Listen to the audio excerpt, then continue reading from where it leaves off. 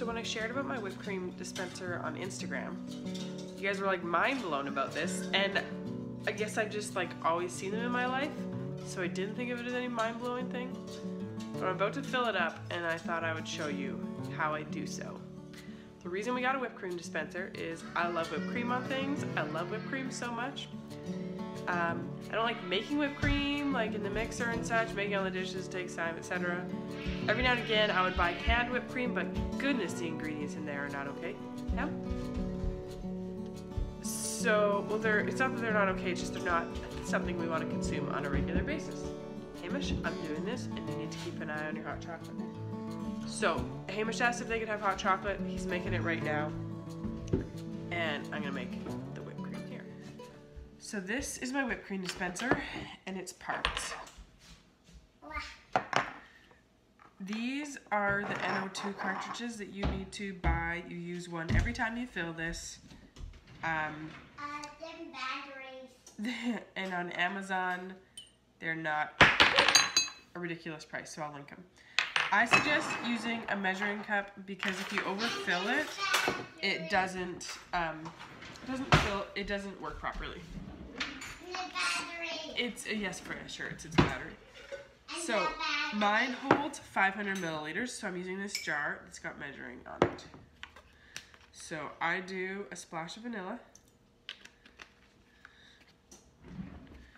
And then I do a glug of maple syrup. A couple tablespoons probably. This will just lightly sweeten it. And then I take the heavy cream and I top it up to the 500 milliliter mark, which is 16 ounces.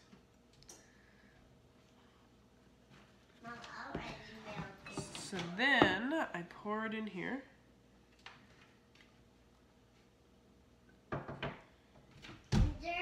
I actually pretty much know the mark on which it's full, and if I wasn't doing this on camera, I would just be eyeballing it, but for the sake of you guys, I'm showing how to do it legit. So there's different tips. This is my favorite. So I put it on. Put it on here.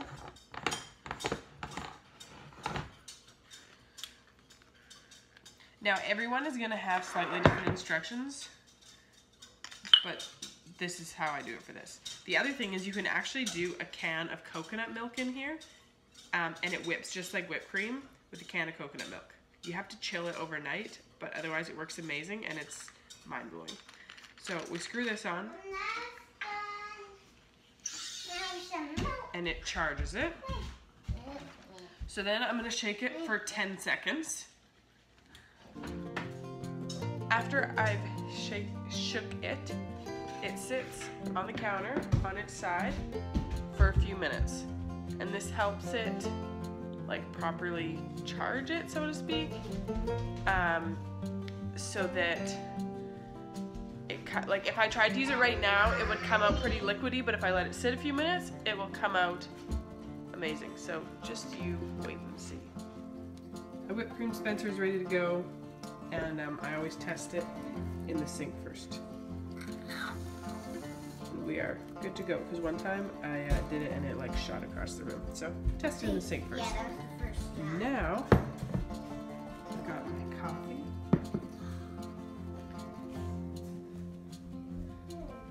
Tastes good. Oh yes, that's how you start a Friday. Yeah, right. That's a little silly looking there. Now the kiddos are all waiting. Oh, not your mouth there, kid. That's my clothes. You don't want whipped cream? I can do it myself.